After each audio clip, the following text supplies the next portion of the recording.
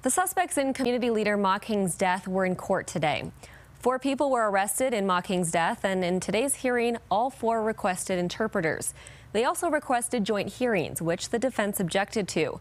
The court has set a preliminary hearing and proof presumption hearing for December 2nd. The judge is still deciding on the combined joint hearing request. Ma Kaing was killed in July while unloading groceries outside her apartment when she was hit with a stray bullet. And those 4 suspects were arrested about a month later.